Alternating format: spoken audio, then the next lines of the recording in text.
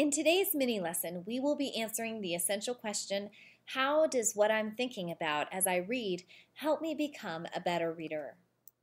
Let's review the good behaviors chart and reasons that were given on why reading is important. Everyone must do their part and work as a team in order for everyone to grow as readers. Think. Is it important to be thinking about what you are reading? What are your thoughts? Pause the video and then rejoin after you've shared with the class. Good readers are always thinking while they read. They might be asking questions, making connections, trying to guess what will happen next, or using other strategies. They are definitely always self-monitoring or checking to make sure they are understanding what they are reading. Think. How does snow look after it has just fallen? Then imagine that an animal or a person walks across the snow. The tracks allow an observer to see where the animal or person came from and where they are going. Today, I want to show you how to leave tracks in your book by stopping in certain points and writing a prediction, question, or connection that you have. I'm going to start by reading one of my favorite stories with you. This book is called The Little House by Virginia Lee Burton. As I read, I am going to demonstrate how to fill out this ThinkMark.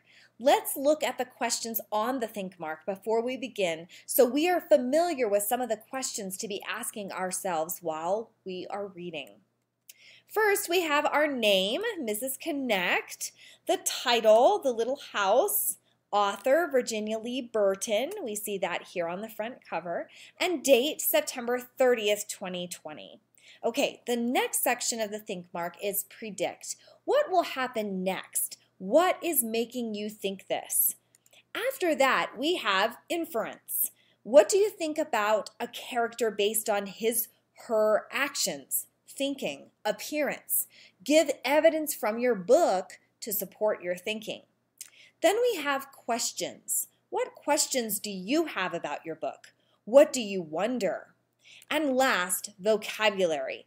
What are some interesting / new words you have discovered? How are they used in the text?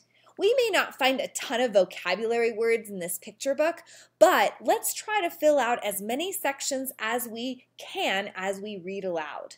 I'm going to ask you that you pause the video, and your teacher is going to read this aloud, pausing to leave tracks while reading about what he or she is thinking.